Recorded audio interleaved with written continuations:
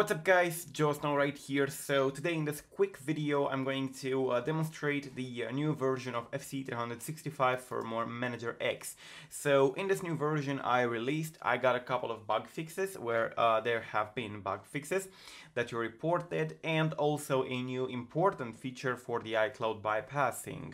So at first the application is now available. You can go ahead and download it over the internet on the iPhone wiki. The link is in the description, and you're going to see this page and you'll have it right here. The version 28, well, is going to be right here when you're going to check it. Right, so let's just go ahead and see what's the new feature I'm talking about. Of course, if you want to see the modifications, you can go ahead here on this page, but the important thing is a new tool called Build Lilo App.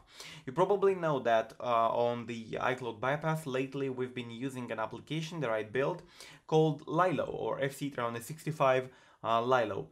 The application basically verifies, by injecting a payload, it verifies if the iCloud bypass was correctly made and ensures that it's stable. So you need to use this application when you bypass, but it was only available on a Mac for those who can build with Xcode. Now it's available to just build it right from the application, and the application itself can build it directly to the desktop. And in order to build it, it uses a pseudo shell created especially for it, based on Carmen. I'm going to show you what happens if I click Build Lilo App.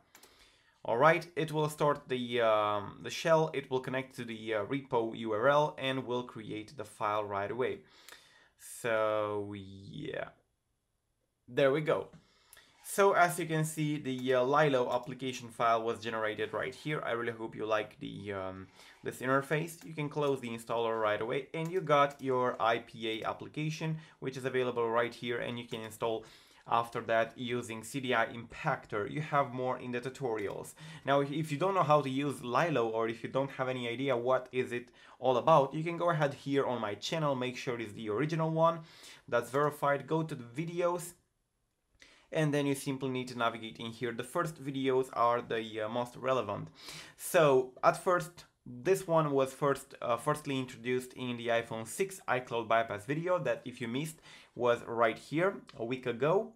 And here we used Lilo for the first time. This tutorial, by the way, is on Windows, so you can go ahead and follow it.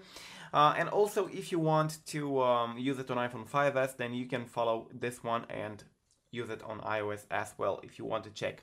So there's no iDevice limit, but keep in mind that the application is configured to be a 64-bit app. So also, if you want to understand how you can patch the boot chain, or how you can create your own payloads or exploits, I invite you to go to my playlist called iOS Reverse Engineering. So iOS Reverse Engineering in general means hacking into iOS, messing with it, creating exploits, creating a lot of things. And I'm going to show you there is a playlist called iOS Reverse Engineering for Beginners that you should go ahead and watch. It contains 9 videos for the moment, in which I teach you how to jailbreak, how jailbreak works, how exploits works, how kernel works, how to patch jailbreak detection, so basically hacking into an application, how to patch Setup.App for iCloud bypass directly onto the phone, not with custom-made firmware, directly to the phone, how to modify a running application using script, how to create, how to decrypt a RAM disk and extract ASR on OS X, how to decompress, disassemble the kernel, and how iOS sandbox, file types, frameworks, permissions, APIs, and so on work. So pretty straightforward. If you want, you can go ahead and watch it. It's in the description. But about the Firmware Manager, as I said, it's now updated, and on the bugs part, I fixed a couple of bugs on the application not being able to run on iOS 10. So you can go ahead and take it. Yeah, so tell me in the comment section down below what you think about these new improvements, and do not forget to tell me also in the comment section what you also want to see next on the Firmware Manager or on the channel. Peace out.